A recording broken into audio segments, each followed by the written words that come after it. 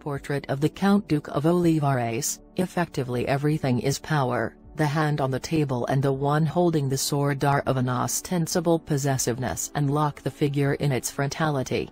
From the massive gold chain of the Count Duke hang spurs of gold, emblems of his title of Cavalariso Mayor del Rey, while the huge key, always of gold, designates his status as Chamberlain Major of the Royal Chamber.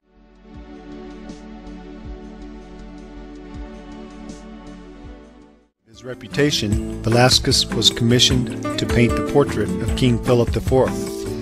On August 16, 1623, Philip IV sat for Velázquez.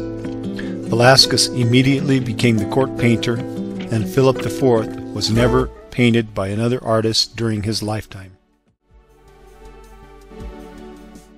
Rodríguez de Silva y Velázquez was born in 1599 in the city of Sevilla, one of the most vibrant cities in Spain at the time, where his father, a native of Portugal, settled, and where the painter took on his mother's last name, Velázquez.